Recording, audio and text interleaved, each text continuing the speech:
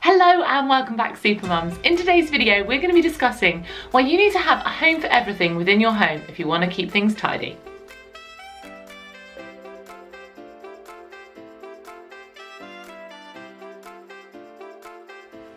So it was Benjamin Franklin that once said, "A place for everything and everything in its place." And this statement couldn't be more true when it comes to keeping things tidy. Once you've got through the phases of decluttering and organising, it's really important to make sure that everything has a home, and that's the home it's constantly returned to. One of my tricks for doing this is thinking about where you finish using an item. Now, in some cases this would mean completely rearranging, rebuilding the internals of your house or home, which isn't necessarily particularly realistic. Because in an ideal world, where you wash your clothes would be where you would keep your clothes, because then you can put them straight away.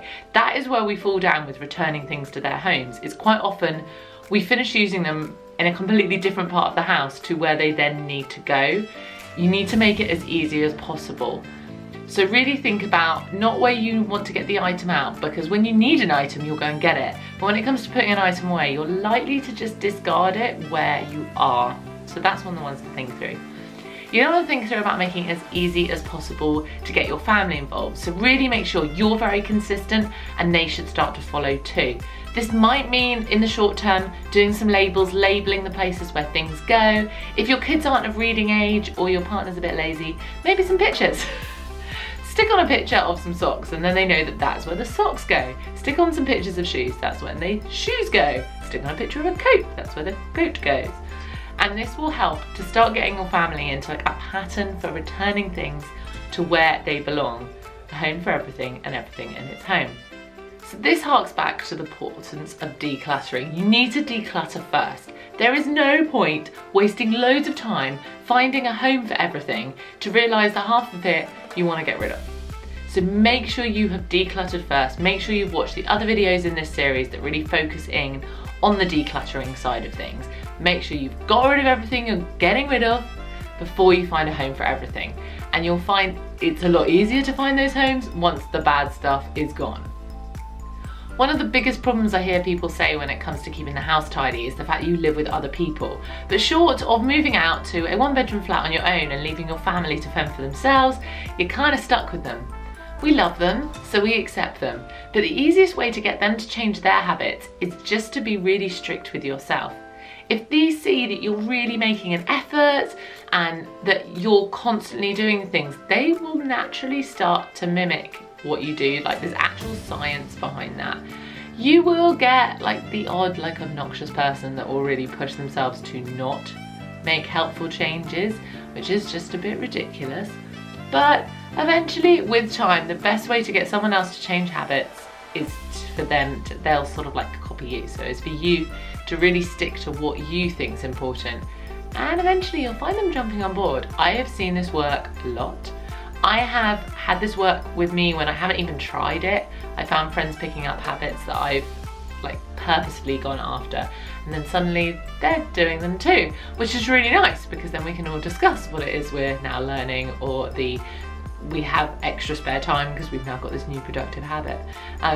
So it's really helpful in your day-to-day life. And like I said, I've seen it happen when I haven't meant it to. I've never had to do this to get someone to do what I want them to do, which is quite nice, because that kind of sounds a bit manipulative when I say it like that. But when it comes to your kids, I feel like that's okay. When it's manipulating them to help you keep your home tidy and teaching them a good habit, I feel like I'm gonna say that that's fine. So while in the short term it might involve some labelling of places, you kind of want to be edging towards not having labels.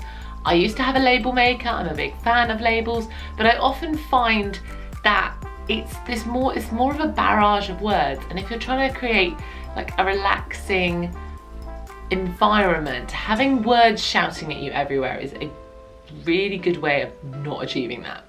I've seen it now in quite a few YouTube videos in particular, where they've got bookshelves maybe in their background and they don't want to necessarily show you what books they read. But some people do it just for the calmness factor, as they turn around to the spine, the bare spine, where the pages are. The page edge shows instead of the spine of the actual book. And it's less words shouting at you. It's less sort of when there are words, your brain is constantly trying to read and digest them and do something, whereas if it's like flat and plain and smooth, it's so much like nicer for your brain and your mind. It's time to like cope with things. So once the labels get worn, take them off. Once they've fallen off, great. Once you're finding that people don't really need the labels, then just let them kind of go by the wayside, because I think in the long term you should be trying to do it without labels. So thank you for watching. I really hope you're finding this whole like series on tidy really helpful. It'd be great to hear some of your success stories down in the comments below. I really look forward to connecting with you on this amazing journey through motherhood. And remember that being a super mum is all about being the mum that you want to be. Remember, don't forget to hit subscribe and turn on your notifications to never miss out on a video again.